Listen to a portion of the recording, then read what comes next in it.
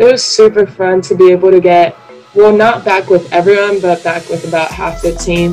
The other half was there, and we just had to pretend like they weren't there, like social distancing and stuff.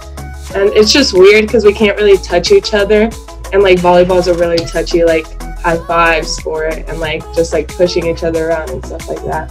So that's always tough. We have to elbows now, so.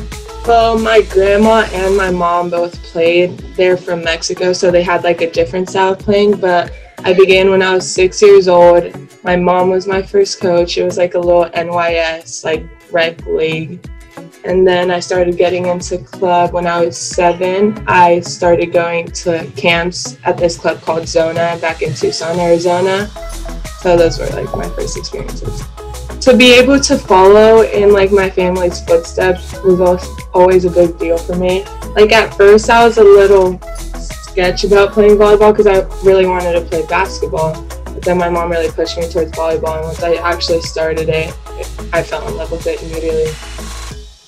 A few years back, there was a player called Inky Ajanuku at Stanford, and I used to work at U of A as like a ball shagger, so I always got to get really close with the players. And I was able to talk with her, and she always like inspired me. She was the same position as me, and she was the same height as I am now, which is like pretty short for my position.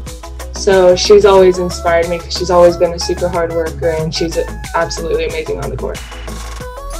It was just like the community type feeling.